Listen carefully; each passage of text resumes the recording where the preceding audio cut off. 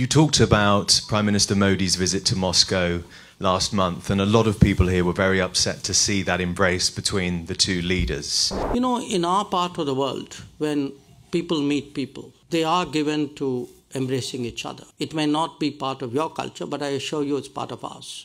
Also, they were quite upset to see India overtake China in terms of the biggest importer of Russian crude oil. And also, they say they're disappointed that there hasn't been an explicit condemnation of the full-scale invasion of Ukraine. India is a big oil consumer.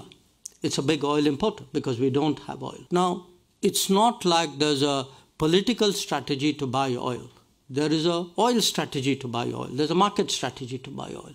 And also, they say they're disappointed that there hasn't been an explicit condemnation of the full-scale invasion of Ukraine. So, in light of that, I'm just wondering whether you had difficulty today persuading President Zelenskyy that India is not favouring Russia, but is indeed pursuing a policy of non-alignment.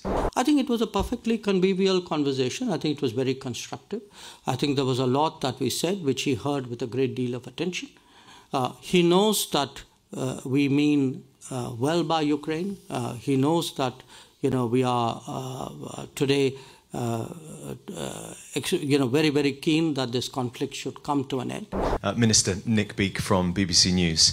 You talked about Prime Minister Modi's visit to Moscow last month, and a lot of people here were very upset to see that embrace between the two leaders. Also, they were quite upset to see India overtake China in terms of the biggest importer of Russian crude oil. And also, they say they're disappointed that there hasn't been an explicit condemnation of the full-scale invasion of Ukraine. So, in light of that, I'm just wondering whether you had difficulty today persuading President Zelenskyy that India is not favouring Russia, but is indeed pursuing a policy of non-alignment.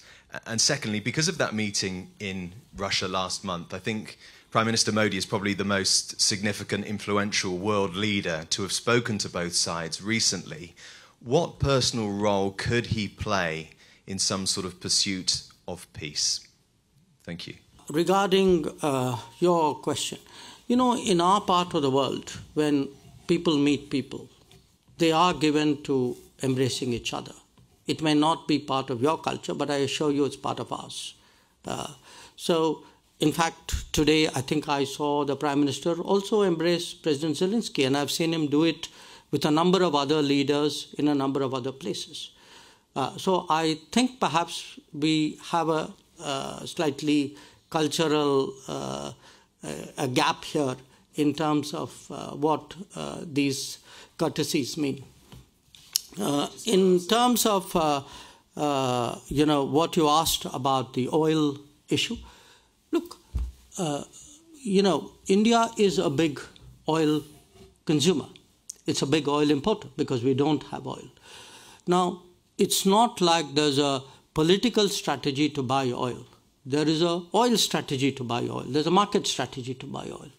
So the figures of where we get our oil imports go up and down. It depends on the state of the market. But it would definitely, I think the fact that the market is tight, that today big suppliers like Iran and Venezuela, who used to supply India, are constrained from operating freely in the markets, I think is a factor which needs to be taken into account. Regarding the conversation between the Prime Minister and President Zelenskyy, I think it was a perfectly convivial conversation. I think it was very constructive. I think there was a lot that we said, which he heard with a great deal of attention. He knows that we mean well by Ukraine. He knows that we are today very, very keen that this conflict should come to an end.